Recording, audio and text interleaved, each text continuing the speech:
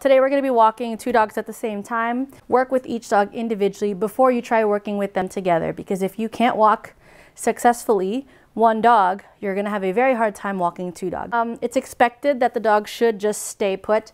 You can say stay if you need to, but she's already at the point where she knows that she shouldn't just come out just because the crate is open. And because that front gate is open, we're just going to put this on her right away so she doesn't have a chance to come out. Winston, down. Yes. Okay. There we go. And we don't just come out just because the door's open. Sit. Yes. So I'm going to come out first. Elmer can come out next. I want to make sure that they are calm, that they're not racing out the door. Okay.